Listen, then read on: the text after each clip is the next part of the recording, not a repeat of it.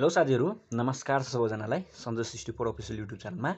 आज हामी bachelor of civil engineering को सर्भेइङ 2 को चाहिँ च्याप्टर 8 जुन हाम्रो फिल्ड एस्ट्रोनोमी रहेछ एन्ड जीपीएस त्यो आज हामी पढ्ने गइरहेछौं।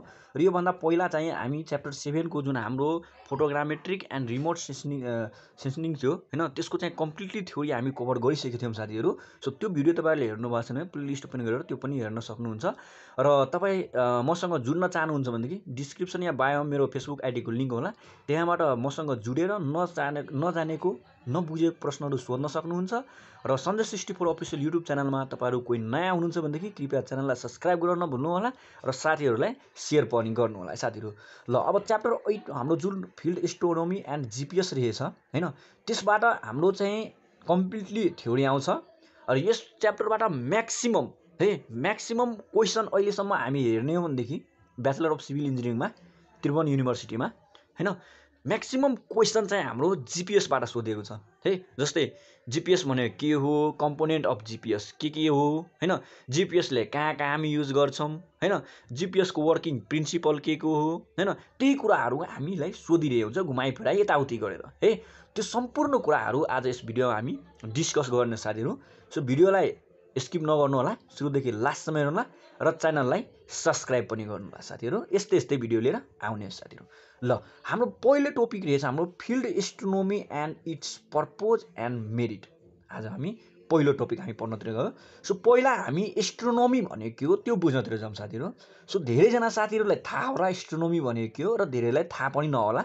सो आज हामी त्यो पनि बुझ्ने साथीहरु।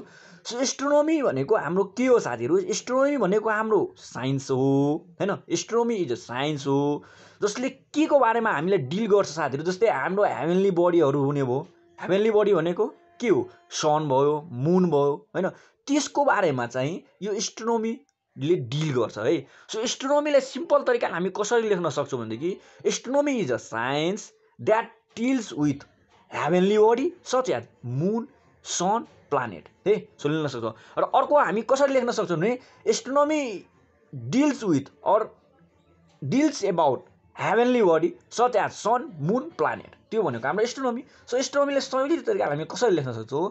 Astronomy is a science which deals heavenly buddies such as sun, moon, planet, stars है। सो हाम्रो यो एस्ट्रोनोमीको डेफिनेसन भयो। अब फिल्ड एस्ट्रोनोमी है। सो फिल्ड एस्ट्रोनोमी भनेको के हो? फिल्ड एस्ट्रोनोमी जस्तै हाम्रो हेभेनली बडी केलेस्ट्रियल बडीहरु हुने भयो, जस्तै हाम्रो सन, मून, प्लानेटहरु हुने भयो। त्यसको चाहिँ रिलेटिभ पोजिसन चाहिँ हामी डिटरमाइन गर्छौं हैन। रिलेटिभ पोजिसनहरु हैन, रिलेटिभ पोजिसनहरु हामी के गर्छौं? डिटरमाइन गर्छौं। कसरी डिटरमाइन गर्छौं भाइ? कसरी गर्छौं भनेदेखि हैन एस्ट्रोनोमिकल अब्जर्भेसनबाट भने त्यो भनेको हाम्रो फिल्ड एस्ट्रोनोमी हुने भयो है। सो फिल्ड एस्ट्रोनोमीलाई हामी कसरी डिफाइन गर्न सक्छौं? Field astronomy deals with डिटरमिनेसन of relative position. के हो हामीले गर्छ डिल्स गर्छ भने डिटरमिनेसन of relative position of केलेस्ट्रियल buddies heavenly buddies भनेको सन, मून, प्लानेटको बारेमा कसरी गर्छ भने बाइ टेकिङ एस्ट्रोनोमिकल अब्जर्भेसन है। एस्ट्रोनोमिकल अब्जर्भेसनबाट के गर्छ भनेदेखि हाम्रो जुन सन छ, मून छ, प्लानेट छ भनेदेखि त्यो प्लानेट छ भनेदेखि त्यसको चाहिँ रिलेटिभ पोजिसन डिटरमाइन गर्छ हैन। त्यो भनेको हाम्रो फिल्ड एस्ट्रोनोमी भनेको है। सो सजिलोसँग तपाईहरुले यो लेख्न सक्नुहुन्छ। अब यसको चाहिँ पर्पज के रहेछ या कि मेरिट भनौं के हो त्यो बुझ्ने हो है साथीहरु। अब यसको मेरिट हेर्ने भन्दाखेरि to determine the angular position of the star. जुन हाम्रो स्टार छ हैन, त्यो स्टारको चाहिँ एंगुलर पोजिसन फाइन्ड गर्नको लागि या डिटरमाइन गर्नको लागि हामी के गर्न सक्छौं? फिल्ड एस्ट्रोनोमी चाहिँ युज गर्न सक्छौं। सो यो एउटा एडभान्टेज या मेरिट हामी भन्न सक्छौं। अर्को to determine the position of the point of the earth. अब अर्थमा जुनसुकै पोइन्ट छ त्यो पोइन्ट यदि हामी त्यो पोइन्टको लोकेसन आदि भनौं या कि पोजिसन हामी डिटरमाइन गर्न चाहन्छौं भनेदेखि त्यसमा हामी फिल्ड एस्ट्रोनोमी हामी युज गरेर गर्न सक्छौं। सो यसको मेरिट हुने भयो। अर्को टु डिटरमाइन द इन्टरनेशनल बाउन्ड्रीज है, टु डिटरमाइन द इन्टरनेशनल बाउन्ड्रीज यो हुने भयो। अर्को to determine its bearing and एजुमेथ है, बेरिङ र एजुमेथ डिटरमाइन गर्नको लागि पनि हामी युज गर्न सक्छौं है। To determine absolute location, position and direction of any line on the surface of the earth. Surface of the अर्थमा जुनसुकै पोइन्ट त्यो पोइन्टको लोकेसन हैन पोजिसन डिटरमाइन गर्नको लागि हामी युज गर्न सक्छौँ। सो यसको यो मेरिट त्यो नै एउटा हुने भयो। Astronomical observation of the क्यारेस्टियल body such as moon sun star है। सो यो यति कुराहरू हामी यसको मेरिटमा साथीहरू लेख्न सक्छौँ। अब यो फिल्ड एस्ट्रोनोमी भनेको के हो तपाईँले सरर यो लेख्न सक्नुहुन्छ र यो पर्पोज सोधे पनि मेरिट सोधे पनि एडभान्टेज सोधे पनि यो हामी यति लेख्न सक्छौँ साथीहरू। अब साथीहरू हाम्रो अर्को टपिक रहेछ जिपिएस, जुन एकदम इम्पोर्टेन्ट रहेछ साथीहरू, यही सोधिरहेको हुन्छ जहिले नि है। सो अब जिपिएस भने के हो? सो धेरै कुरा यसमा भन्नै पर्दैन किनभने सबैले आजभोलि जिपिएस युज गर्न सिकिसकेका छौँ। सबैजनालाई थाहै छ जिपिएसलाई हामी कसरी युज गर्छौँ हैन। जिपिएस भनेको हामीले कसरी युज गर्छौँ, के को लागि युज गर्छौँ, कुनै कुराको लोकेसन फाइन्ड आउट गर्नको लागि हामी सहिलेसँग जिपिएस युज गर्छौँ। सो फ्यामिलियरै हुनुहुन्छ यसबाट। सो अब जिपिएसलाई हामी कसरी लेख्न सक्छौँ हामी इक्जाममा? सो सबभन्दा पहिला के लेख्नुहोस् भनेदेखि जिपिएसको फुल फर्म। जिपिएस भनेको ग्लोबल पोजिसनिङ सिस्टम हो। सो सहिलेसँग तपाईँले लेख्न सक्नुहुन्छ GPS stand for global positioning system. अब यसको डेफिनेसन, सो जिपिएस हाम्रो के हो भनेदेखि ग्लोबल नेभिगेसन सेटेलाइट सिस्टम हो है। जिपिएस हाम्रो के हो? ग्लोबल नेभिगेसन सेटेलाइट सिस्टम हो, जसलाई जिएनएस भनिन्छ। द्याट्स प्रोभाइड, यसले के प्रोभाइड गर्छ है? That's provide Jio location. Jio location भनेको जियो भनेको भूभाग हुने भयो, लोकेसन भनेको ठाउँको लोकेसन दिने भयो। सो कुनै पनि ठाउँको चाहिँ यसले के गर्छ भने लोकेसन प्रोभाइड गर्छ एन्ड टाइम इन्फर्मेसन। त्यो ठाउँको चाहिँ लोकेसन यसले दिने भयो र त्यो ठाउँमा पुग्नलाई हामीले कति टाइम लाग्छ त्यसको इन्फर्मेसन दिने भयो to the GPS receiver, to the GPS receiver in all weather condition. जुनसुकै वेदर कन्डिसनमा हामीलाई जिपिएसले त्यो ठाउँको लोकेसन दिन्छ, त्यसको इन्फर्मेसन दिन्छ, कति टाइममा हामी त्यहाँ पुग्न सक्छौँ भने सम्पूर्ण कुराहरू यो जिपिएसले हामीले दिन्छ। सो सहिलेसँग हामी के लेख्न सक्छौँ? GPS is a global navigation satellite system है, जसलाई जिएनएस भनिन्छ। द्याट्स प्रोभाइड, यसले के प्रोभाइड गर्छ? Jio location and time information to the GPS receiver. GPS रिसिभरलाई जियोको लोकेसन इन्फर्मेसन दिन्छ। कस्तो कन्डिसन भनेदेखि all condition, all weather condition, जस्तो कन्डिसन पानी पर्ने पनि, कुसो लागे पनि हैन, जस्तो सुकै कन्डिसनमा भए पनि जिपिएसलाई काम गर्न छोड्छ त? छोड्दैन। सो अल कन्डिसनमा दिने भयो। सो यो लेख्न सक्नुहुन्छ एनीवेयर, जस्तो सुकै ठाउँमा पनि दिन्छ। Or near the earth, near the earth है, where there is an अनअब्स्ट्रक्टेड line side for a more GPS satellite है। सो यो तपाईँहरूले यति लेख्न सक्नुहुन्छ। सो कसरी लेख्न सक्नुहुन्छ? GPS stand for global positioning system. GPS is a global navigation satellite system that's provide Jio location and the time information to the GPS receiver in all weather condition anywhere on or near earth where there is an अनअब्स्ट्रक्टेड line of the side for the more GPS satellite. So यति तपाईँहरूले लेखिसकेपछि मजाले mark पाउन सक्नुहुन्छ। सायद तपाईँहरूले बुझिसक्नु होला GPS भनेको के हो र यो पहिला पनि तपाईँहरूले बुझेकै होला हैन। सब यसको एप्लिकेसन, अब यसको एप्लिकेसन भनेको अब कुनै कुराको लोकेसन फाइन्ड आउट गर्नको लागि, म्यापिङ बनाउनको लागि हैन, कुनै ठाउँको कुराहरू फिक्स गर्नको लागि हामी युज गर्न सक्छौँ। मिलिट्री पर्पजको लागि हामी युज गर्न सक्छौँ। जस्तै अब कुनै ठाउँमा हामीले मिसाइल लन्चिङ गर्नुपर्ने छ, कुन डाइरेक्सनमा गर्ने, कहाँ खसाउने हैन, त्यसको लागि हामी युज गर्न सक्छौँ। कुनै कुराहरू रिसर्च गर्नको लागि, सर्च गर्नको लागि युज गर्न सक्छौँ। एज अ सिभिल इन्जिनियर हामी सर्भेइङको रूपमा युज गर्न सक्छौँ हैन, नेभिगेसनको रूपमा हामी युज गर्न सक्छौँ। सो यसको युज र एप्लिकेसन हुने भयो। सो अब एप्लिकेसन नम्बर पहिला हामी लेख्यौँ नेभिगेसन है, use by civilian and the military navigation for the position orientation and the piece हैन, प्रेस भेलोसिटी मेजरमेन्टको लागि। अब यसको म्यापिङ, म्यापिङको लागि पनि हामी युज गर्न सक्छौँ। Use by civilian military for creating map, map क्रिएटिङको लागि पनि हामी युज गर्न सक्छौँ। त्यसको अर्को एप्लिकेसन हुने भयो। अब अर्को एप्लिकेसन भनेको फर फिक्सिङ हाइवे रुट। अब हाइवे रुट फिक्सिङ गर्नको लागि, पावर ट्रान्समिसनको लागि हैन, पावर ट्रान्समिसन लाइन क्यानलको लागि पनि हामी युज गर्न सक्छौँ। For fixing the position of any ground point, अब ग्राउन्ड पोइन्टमा जुनसुकै पोइन्ट हामी के गर्न सक्छौँ, फिक्सिङ गर्नको लागि हामी के गर्न सक्छौँ, जिपिएसलाई युज गर्न सक्छौँ। अर्को भनेको मिलिट्री पर्पजको लागि for launching the missile during the war period. वार पिरियडमा हामी के गर्न सक्छौँ, अब कता हामी लन्चिङ गर्ने मिसाइल त्यसको लागि पनि हामी युज गर्न सक्छौँ जिपिएस लागि। एज अ सिभिल इन्जिनियर हामी सर्भेइङको लागि पनि युज गर्न सक्छौँ। हैन use for locating बाउन्ड्रिज and the control the station for the creating map इटिसी है। सो यति कुराहरू तपाईँहरूले लेख्न सक्नुहुन्छ एप्लिकेसनको लागि। अब यसको एडभान्टेजको कुरा गरौँ या मेरिटको कुरा गरौँ। अब यसको एडभान्टेज भनेको यो जिपिएस भनेको एकदम फ्लेक्सिबल छ, चिप छ, लेस टाइम कन्ज्युमिङ छ हैन, र मोर इफेक्टिभ छ कि नै छ, अभियसली छ, त्यो कुरा लेख्न सक्नुहुन्छ। अब जस्तोसुकै वेदर कन्डिसनमा चाहिँ हामी के गर्न सक्छौँ, जिपिएसलाई युज गर्न सक्छौँ। सो जिपिएस हाम्रो वेदर कन्डिसनमा डिपेन्ड हुने भएन, त्यो लेख्न सक्छौँ। अब यसलाई इजी नेभिगेसनको रूपमा हामी लेख्न सक्छौँ, जिपिएसलाई नेभिगेसनको रूपमा हामी युज गर्न सक्छौँ।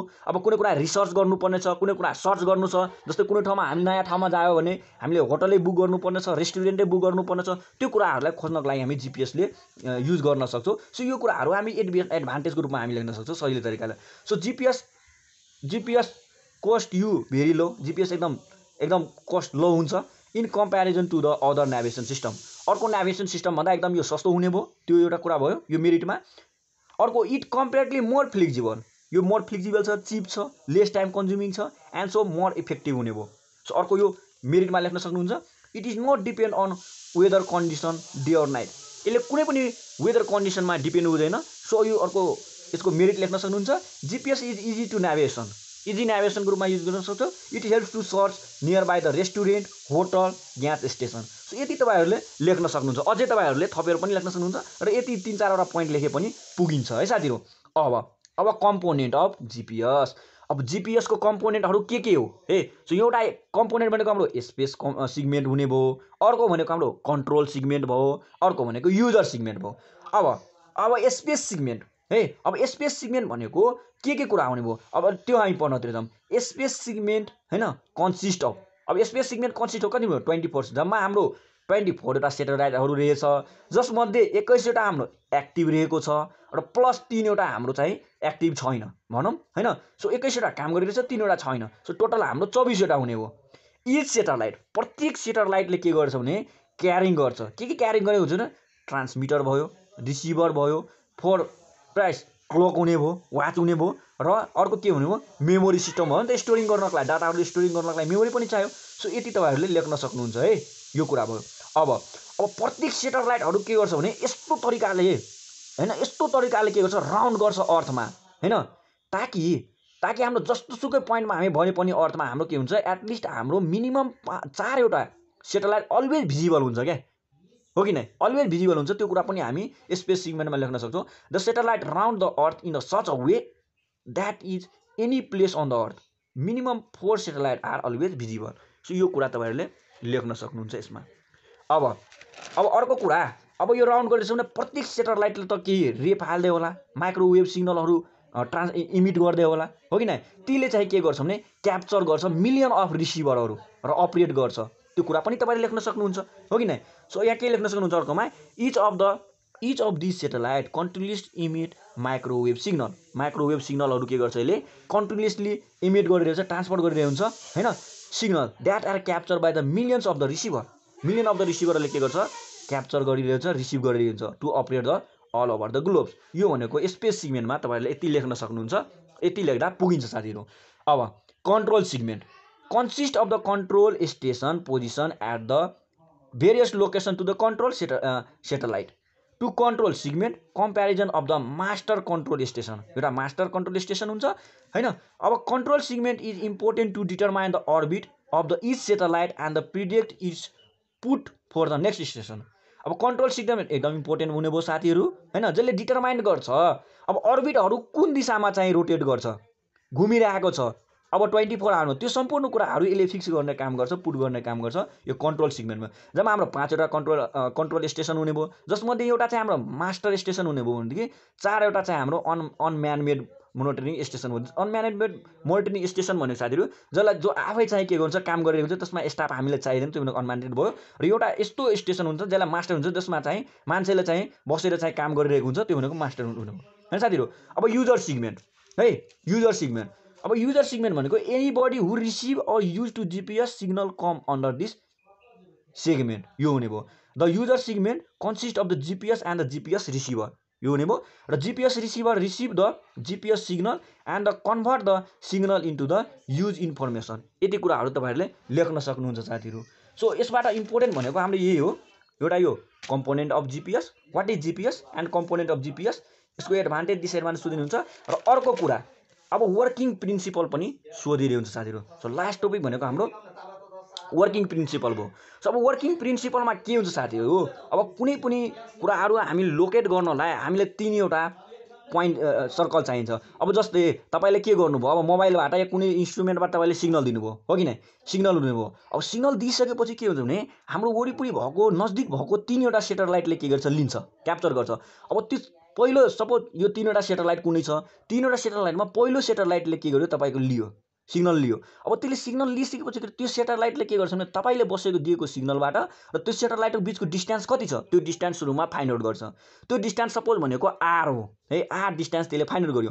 अब त्यसले के गर्यो भने आर रेडियसको उसले के गर्छ भनेदेखि एउटा स्पेरिकल सर्कल चाहिँ बनाइदिन्छ। सपोज यो सर्कल बनायो, अब यो सर्कल सेटेलाइट 1ले बनायो।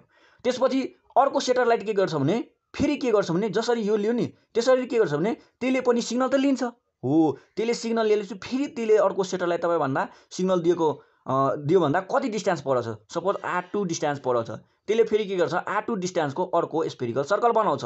त्यसपछि तेस्रोले पनि के गर्छ R3 लिन्छ र तिनटेले के गर्छ भनेदेखि सर्कल बनाउँछ। र त्यो सर्कल बनाइसकेपछि यहाँ जुन मिट हुन्छ नि हो, यो भनेको पोइन्ट त्यसले लोकेसन गर्छ। सो यसरी चाहिँ यसको वर्क हुन्छ र यो वर्किङ प्रिन्सिपल यो हो साथीहरू।